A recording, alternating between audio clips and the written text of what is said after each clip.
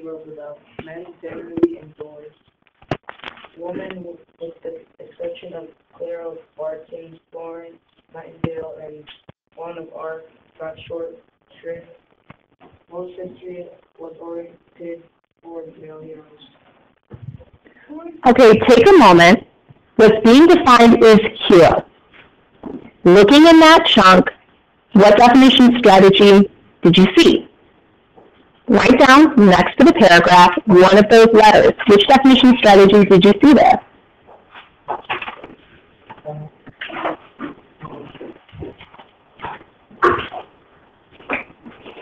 Remember, function describes the word or says what it physically can do. Negation tells me what the word is not. Example gives me a specific name of the term.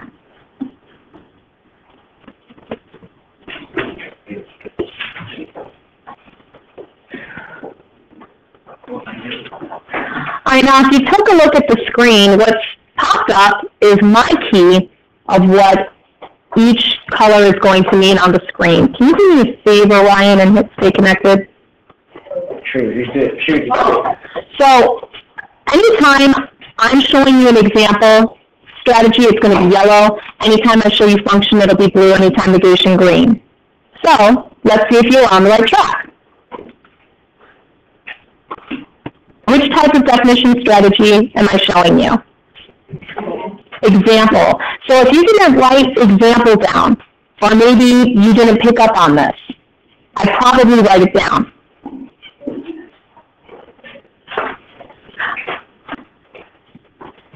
All right, Angelica, could you read the next two lines that are at the bottom of the page?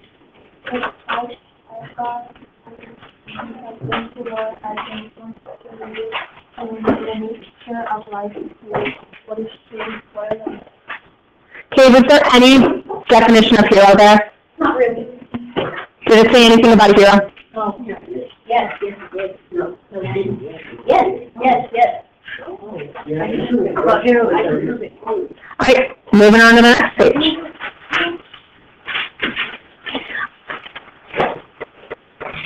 All right, here's the third paragraph. The simple acts of heroism are often overlooked. That's very clear to me, not only in war, but in peace. I'm not debunking all of history. Crossing the Delaware was a magnificent action, but I am saying that the meaning of heroism has a lot to do with evolving into a higher human being.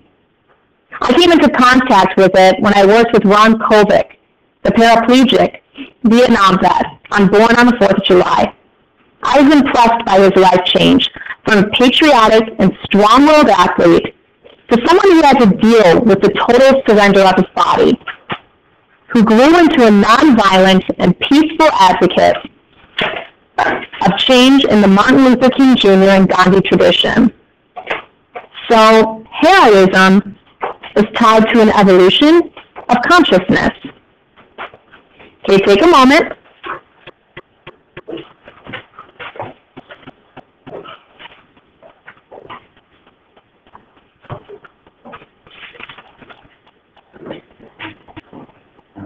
Choice this week. Look it up.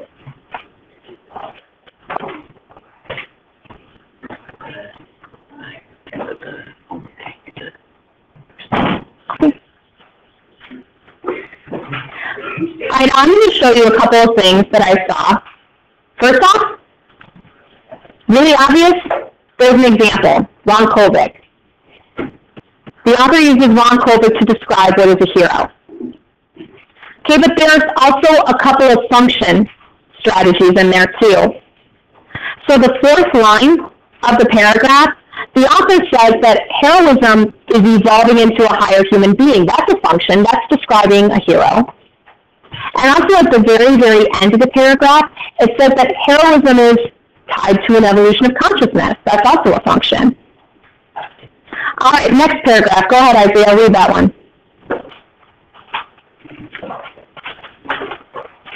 Since the war, I've had children, and I'm definitely now with everyday problems. of time to share my knowledge with them without overwhelming. It is difficult to be a father, to be a mother, and I think that to be kind and loving parent is an act of heroism. So there you go, heroes are everyday common people. Most of what they do is Heralded. Unappreciated. And that, ironically, is heroism, not being recognized. Okay, take a moment. Pull out what strategies that you see.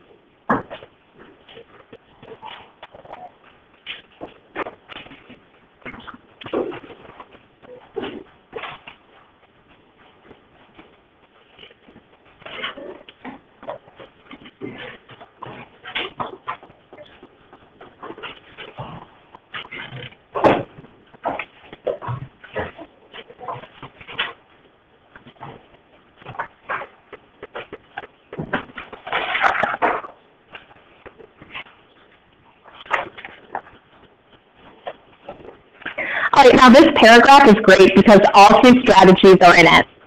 So if you picked up on one, great. Hopefully you picked up on two, but I'm going to share a third one with you as well. Ready? Watch the screen. Here they come. Okay, one of the first ones that's easy to find is the function. Heroes are kind and loving. But what's interesting about what this author does is he actually gives us some compound nouns. Okay, compound nouns are two nouns smushed together. Okay, he talks about everyday and common. Well, heroes are everyday and common, so that's a function. But then he connects people to it. So he says that everyday people, which is an example, common people, which is an example, are heroes. Okay, and at the very end, he gives a negation. He says heroes are not recognized. So this paragraph has all three strategies in it. So hopefully you're making that marking, you're writing it down. All right, let's take a look at the next one. Who is heroic? Scientists who spend years of their lives trying to find cures for diseases. The teenager who says no to crack. The inner city kid who works at McDonald's instead of selling drugs. The kid who stands alone instead of joining a gang, which would give him an instant identity. The celebrity who remains modest and treats others with respect, or who uses his position to help society. The student who defies the immediate pleasure of making money and finishes college or high school. People who take risks despite fears. People in wheelchairs who don't give up. Okay, take a moment. What strategies do you think you're seeing there?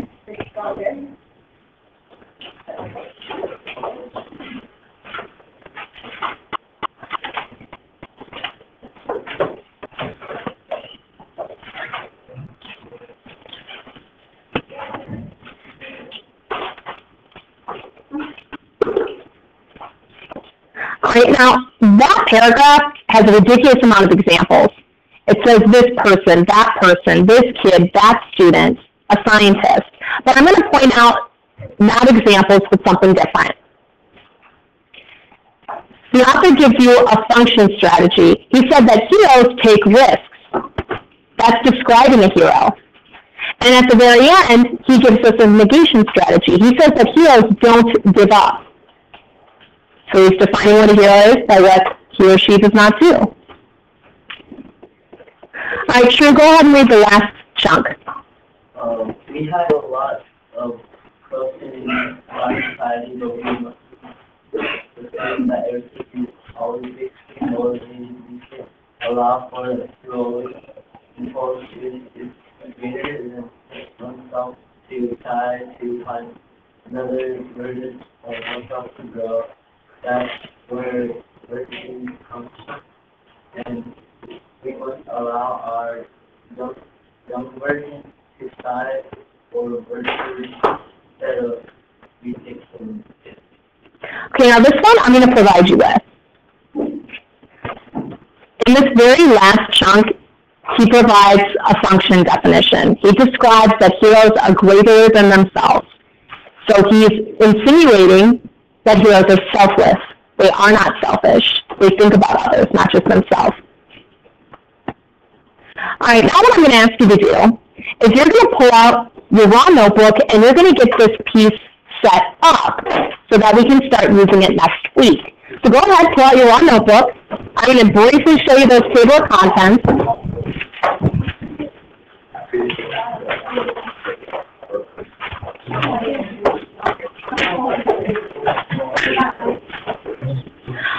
This screen's not going to be up very long. I'm going to give you 30 seconds, so get it down. 25 seconds. 20 seconds to copy your table of contents. 15 seconds to copy. 10 seconds to copy.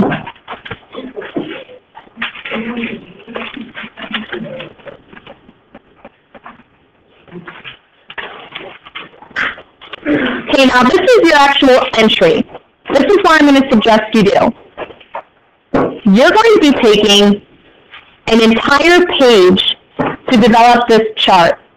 What I would suggest that you do is you take your paper or your notebook, instead of keeping it vertical, I would shift it so that it's horizontal.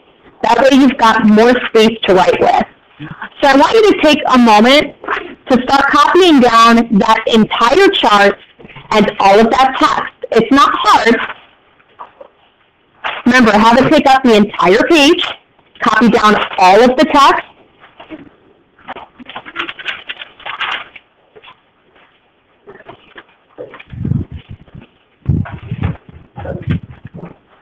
Don't wait, don't hesitate, copy what you see on the screen.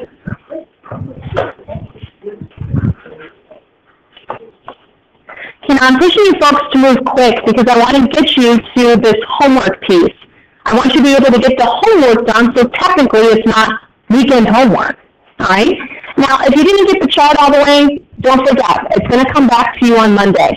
But for now, what I want you to do is pass out the index cards that I left at your family table. Make sure every member has one. Remember, the more time you waste, the more likely it is that you're going to have homework for the weekend.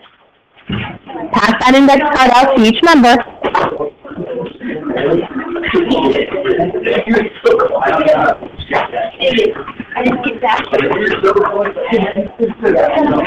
Now, the directions for what you have to do are going to show up on the screen. And if you don't get this done in time, yes, it's homework, and you'll have to bring it back to me on Monday. We're pressed for time here, so I want to move quick. All right, just watch the screen, because everything I'm telling you is popping up there. Don't do anything with the index card yet. So what we're doing, you're going to be defining one of 4 terms or concepts. You're going to choose either family, politeness, determination, or love, just like it's shown on the screen. You'll pick one. What you're going to have to do is define that concept using these 3 strategies. Now, the way that you can ensure that you've used the 3 strategies is if you're able to answer these questions. So when I read perhaps your definition of love, did you describe it and tell me what it can physically do? If you use politeness, did you provide me with examples of politeness or polite people? For maybe family, did you describe what it is not? Okay, now don't start yet, I haven't asked you to. Let's get your index card set up. So the front side with the lines, at the top, you're going to put your name, you'll put down period 5, and you're going to write down which concept you're defining. You'll write down which concept you are defining at the top. Don't just write concept. Tell me what concept you're defining. So it's a family, politeness, determination, or love.